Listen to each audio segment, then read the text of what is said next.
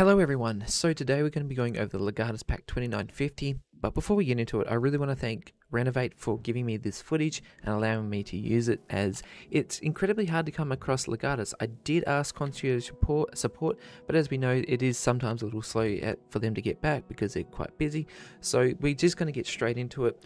I also want to thank our channel members and our patrons. So we got here the Praetorian and Fateless, you've got Adominus, you got A12345, and Prevectus, you got Real Donald Dump and Reynold Rosenthal. Thank you so much to you guys for supporting the channel. If you want your name in that list, go check out the links in the description, become a channel member. So pretty much we're going to be going over Legatus.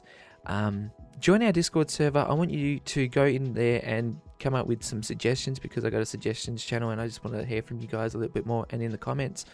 So we're going over Legatus. I know I'm full of it today.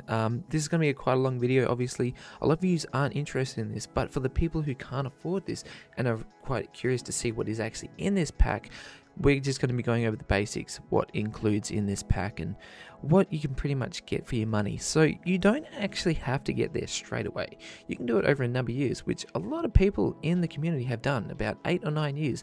And a lot of people have got Praetorian that way, Legatus, even Wing Commander. So you know, it's not all about spending it all at once and just getting there immediately. I mean, there's a lot of wealthy people within this community that can do that, but obviously there's a lot of us that can't. I myself, I'm going to be working on Legatus. I'm going to be getting there eventually.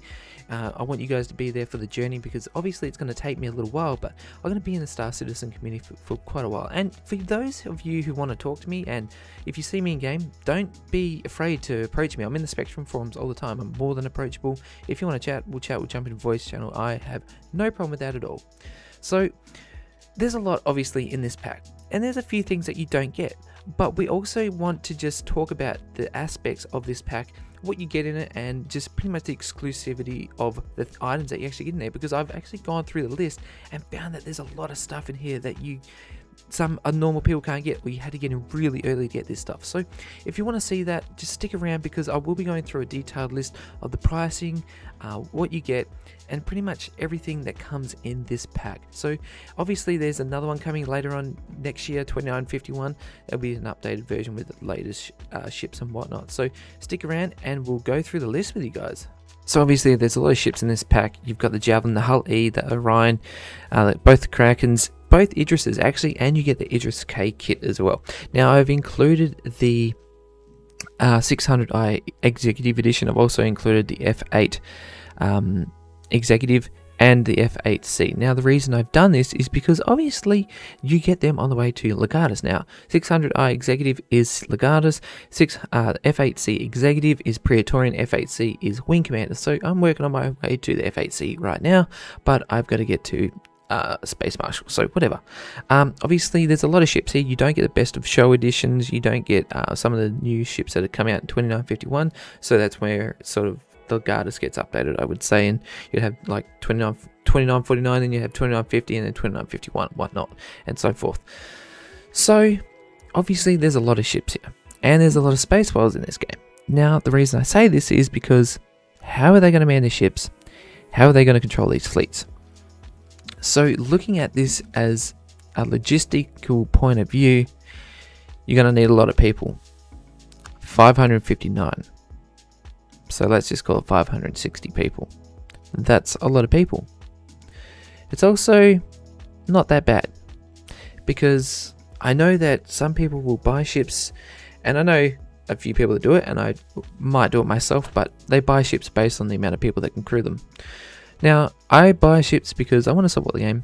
I would just want that ship, and it's just sort of building that status in the game, isn't it? So it's all about how you sort of put that game into aspect. Now, these people can obviously afford it. Now, it's taken a lot of these people years to gain this status, but there is a massive ship list here, and it's pretty much every single ship in the game. It's just you don't get the Raven as well as so.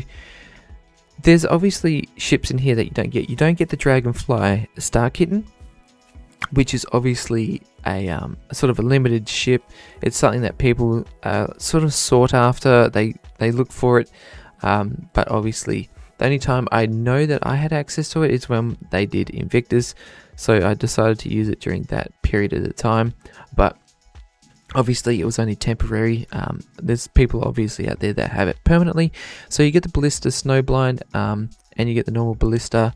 I don't know if you get the other Ballista. Couldn't find it, but you know, there's a few things in it. You also don't get the Mustang Omega, which was another limited time sort of ship. But I guess it is what it is. So yeah, you don't get the Saber. You don't get the Saber Raven, which was another limited ship. So obviously, like I said, there's a lot of ships here. There's a lot that you can do with this fleet. You've literally got everything. You get the Phoenix Emerald also. You get a lot of different things as well. I was going to put this up on the screen, but you obviously, with the Inferno and the Iron, you get two different skins. So you get the Ember and the Radiance. You get the Geo Costco helmets. You get the Thundercloud skin for the Perseus. You get the Night Runner skin for the MSR. You get the Vulcan skins. You get the Hornet F7A upgrade kit. You also get the Idris K upgrade kit. Now we're going into like a version here. Now a member named Dragon City actually made this himself, so thank you so much for him. He posted this in my concierge thread asking if people had access to Legatus 2951, but obviously that doesn't exist. So you got sort of split up into different manufacturers. So you got Aegis Dynamics here, obviously showing you the standalone price, the concept price, and the difference between the two, and how much the difference is of standalone and concept. So obviously there's a lot of money here. It's insane to look at. Sometimes it's sort of a little overwhelming, but you got the Ballista here. You've obviously got all your excess like extras here, which we'll go through as well. So like I said, the F7C, I would say you could turn that into the F7A, the military version. So you're not supposed to, actually, a lot of people don't have access to it. Only a very limited amount of people have access to it. So you get the Merchantman, you get the Defender, which I've updated the prices because obviously they went from 450 to 500. So it actually, as I updated this, it updated that list there as well. So bear that in mind. You got the Pioneer. So that's another capital ship that a lot of people struggle to get. You got the Iron Inferno, C2, M2, A2, which these prices have been updated for the C2, M2. Obviously A2 is not out, so it hasn't actually been, it's still in concept price, which is still heavily priced. So I'd say they probably go to 740, maybe 750, maybe 725. And you got the Yellow Jacket, you got the normal Dragonfly, you've got the two Krakens here, which obviously haven't changed the price because they're still in concept. Nothing's really changed about that, but I would expect them to go up in the future sometime soon. Hull D, Hull E. Now all these prices, they sort of add up. You get the Medivac as well, which I'll do a video on how you can actually unlock that, how you can get to the point where you can acquire it. So obviously a lot of these manufacturers are pretty expensive with their ships right now. If you go to Drake and you were to get the Drake pack, it would cost you a little bit, but obviously there's a couple of ships. I don't think there's oh no, it includes every Drake vehicle or Drake ship the pack does. So this is probably one of the most efficient ways to get every ship without really having to think about pricing, but obviously you have to have the money there to do it. Obviously we'll go over the Endeavor modules and the Retaliator base modules as well, because I think that does come with it. So because you do get access to all the modules. So you get the Vandal Sith as well, which in my mind, I'm not a major fan of this thing. It's actually quite horrid, but it does kick ass a little bit. So the overall pricing is quite hefty. So eventually your ship total in the standalone is $37,750. The difference of $3,165 the concept prices at $34,585, and then overall $40,000 and $37,084 in concepts. Now going back up the list to everything else, there's obviously a lot of extras in this, and the ship package does cost you $36,500 US. So effectively you're saving about $1,000 there in total, or a couple of grand. Not a lot, I know, but you do get a lot of stuff in here. So you obviously get two 600i name reservations. Now I would believe that you would get the Reclaimer, the 890, the MSR name reservations as well. You also get a Drake Corsair name reservation, so we know that's not far from being released. You also get the M34 and Faction 9 baton, which I know for a fact was supposed to be packaged with the Cutlass Blue at once upon a time. Now the Electro skin hull, as I believe, is probably like an invisibility cloak. I'm not 100% sure, but that's sort of what I can make it out to be. If you know any different, let me know down in the comments section, because I would be really interested. You get skull and crossbones skin. I would believe that would probably be for the Cutlass. You got limited dust devil skin, so therefore the cyclones, the cyclone ships, and then you obviously get the Tumble Nova skins, Origin X1 skins for all their origins. Then you get an alternative Eclipse skin. Now you get those two Aegis Vulcan skins. You get the Night Runner skin, Snowblind Ballista, the Saltise for the Nautilus, Radiance and Ember for the Crusader Rares. You obviously get the Talus and the Carbon edition of the Argo Mole, and then you do get the Expedition Carrick. So that's another thing there. I don't know if it actually just comes as a paint or if you actually get that ship individually across from a normal Carrick. So there's that to think about as well. You've got all these different paints down here, nothing really too interesting. I mean, not a great deal to look at here, but obviously this is all your major stuff. You got Triple C Aves as well. You got Dark Bear helmets, so that's the Fieldsbury Bear helmet, so that's another one that you get, so don't, just keep that in mind. You get, what, 6 of them? Oh my god, so you get 6 of them, that's crazy. Now these are just generic armors and whatnot, vests and helmets, so check those out if you want. You get a set of 9 campaign skins as well. Like I said, these skins aren't really important. Now you get a Hammerhead serial stamp, unique Polaris serial stamp, the Razor, Alex and EX serial stamps. You also get a unique Eclipse serial stamp, Nautilus serial, and then here you get decorations and whatnot. Now this is where your vehicles and modules come in. So obviously you got your F7A military, your Hornet upgrade kit, you got your Grey Cat PTV, you get 2 biodomes, I believe, 2 super colliders.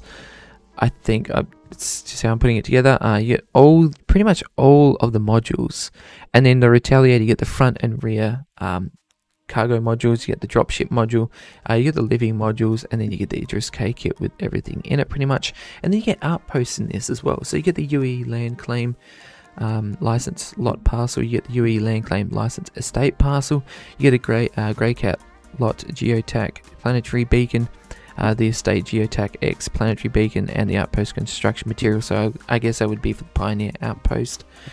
You get a bunch of posters and models and whatnot, so that's eventually it's going to cost you a lot of money. So saying that, so the value obviously, and then you got the estimated value. So value is $2,000, value say $500, so that's sort of, I think it's going over the actual value of how much it will go towards the Legatus pack itself.